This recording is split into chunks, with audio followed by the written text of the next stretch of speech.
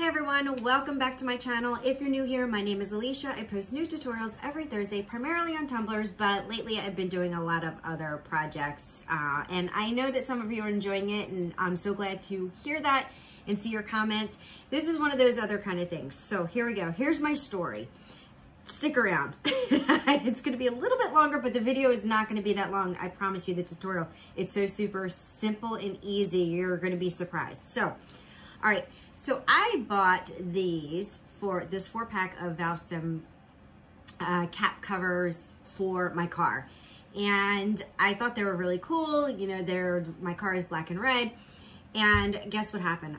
One of them like flew off. I have no idea why or how or when, but I looked and it was gone, and I was like, oh crap, right? So then I had to go and buy a whole nother 4-pack of these to replace just one.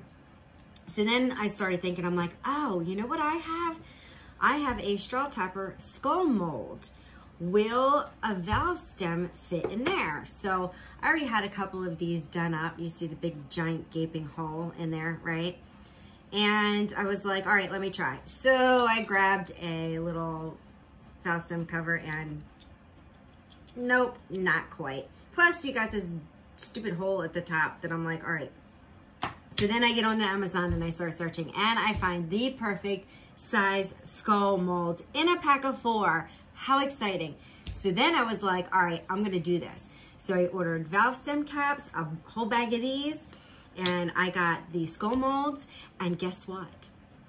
I did it. So if you're interested to see what I came up with and how this turned out, stick around and I'm gonna go ahead and get started.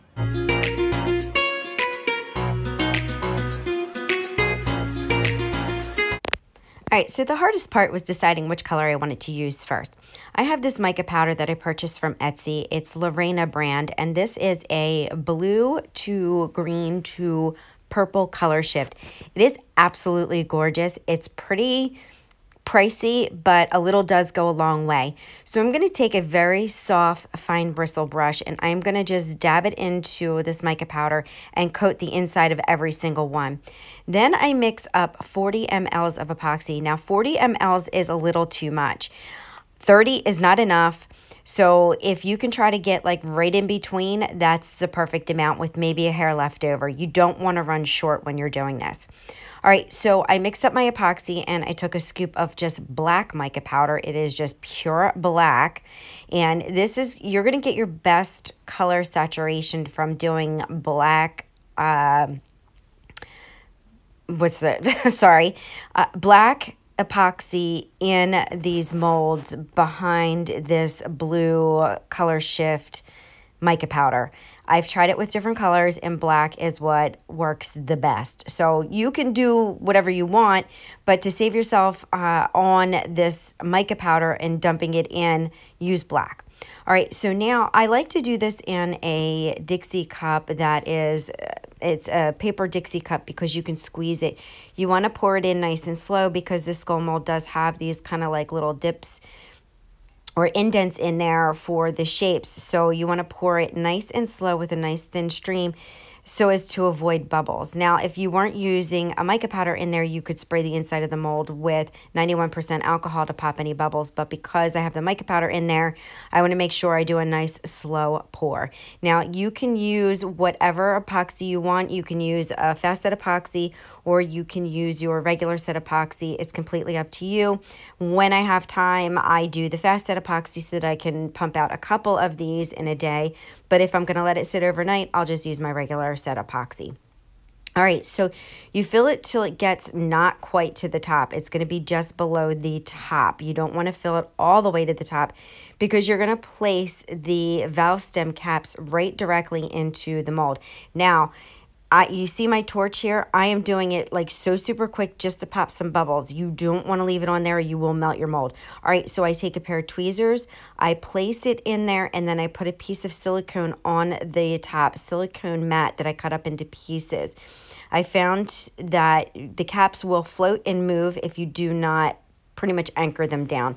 And so silicone, the silicone mats will not stick to the epoxy, and it gives it a nice flat surface. It pushes it down without moving it around. and then you let it set for however long you're going to let it set. So in this case, I let it set for 2 hours, and now here I am going to demold. So you see they peel right off. And then what you're going to do is just, there's going to be some overflow around it, and that's fine. Just peel that right off. Not a big deal. And then you just demold. You just pop these puppies out. And they're a little bit weird to pop out because they are like circular and they're kind of in there. But after, you know, a minute of wrestling it, I got them all out, and I am in love. I love this mica powder. And I used a bunch of different mica powders. I have mica powders from Glitter Makes It. I have this Lorena brand. I also have mica powders that came in a kit. I will list and link everything down below, including the molds for these, the skull molds where I ordered them from. And as I always do, and I don't have any discount codes on the molds, but I do have discount codes on mica powders from Glitter Makes It, so make sure you check that link and use my discount code.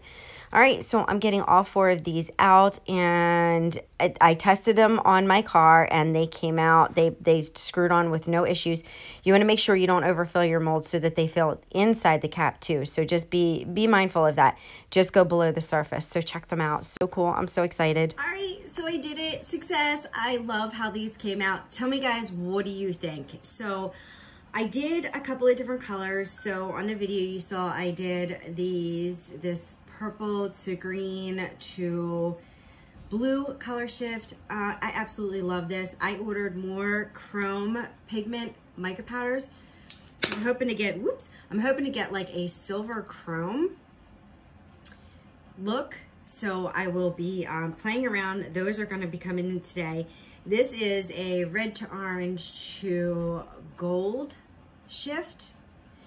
Now, I used all mica powders. I didn't use any glitters because if you see in this, the skull kind of gets lost in the glitter. So I think the mica powders are going to be best to bring the highlights out in these skulls. And so I used Glitter Makes It's Pearl mica powder in this one to get the white.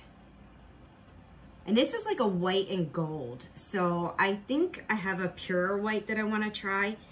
And then this is like a gunmetal gray. And I am so happy with these. I am just like over the moon. So here's the difference between mine or the one that I bought and the one that I created. So there are no highlights on this, but I think because of I'm happy with like not getting in there and painting everything because the mica powder and the color shift pulls all the detail out. That's just my opinion. But guys, you do what you want. You do you. So if you like this video, go ahead and give me a thumbs up. Make sure you like, subscribe, share, comment. I love to hear your feedback. All those things help my little channel to grow. And I will see you all in the next video. Bye, guys.